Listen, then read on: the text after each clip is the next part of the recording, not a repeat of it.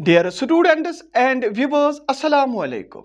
Most of us have the illusion that whatever we have, we are the owners of it and have our exclusive right on it. We don't realize that what we are having today belonged to somebody else in the past and in the future also. These things will pass on to somebody else either directly by us while we are alive or indirectly after our death. We have come empty-handed in the world at the time of our birth and will go empty-handed at the time of our death.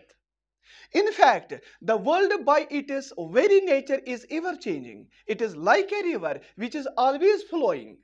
Nothing can remain static or permanent. In such a scenario, claiming ownership and making rigid boundaries around things owned by us is like living in a dream which can be shattered anytime, leaving us shocked and miserable.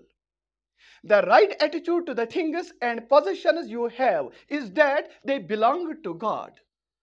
God has given them to you for your use for a certain period of time, for which you should show gratefulness to God and accept them humbly.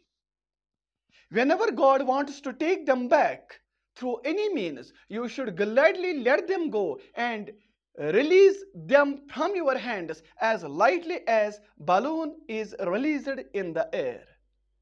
With this attitude, you will remain light, cheerful, and filled with the feelings of thankfulness towards God. Thank you.